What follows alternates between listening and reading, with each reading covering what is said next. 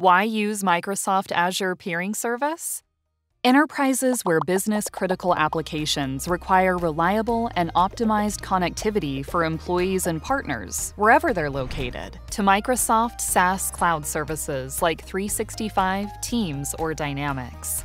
Organizations typically make these connections via the public internet using an ISP. Normally, the ISP will send traffic over an indeterminate number of internet hops. This lack of control is the source of many IT headaches, from latency and performance-related trouble tickets to denial of service attacks to catastrophic outages. Lack of control also means no SLAs. Microsoft's Azure Peering Service, MAPS, via DE-CIX, enables the enterprise and Microsoft to exchange traffic directly through an internet exchange, isolated from the public internet.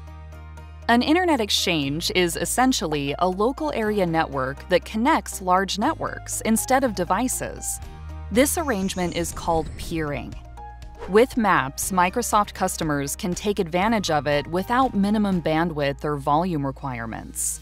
MAPS via DE-CIX guarantees each enterprise location the shortest path to the nearest edge point of presence in the Microsoft network.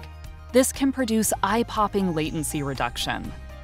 This high-performance connection is controlled, reliable, safe from DDoS attacks, and SLA-backed.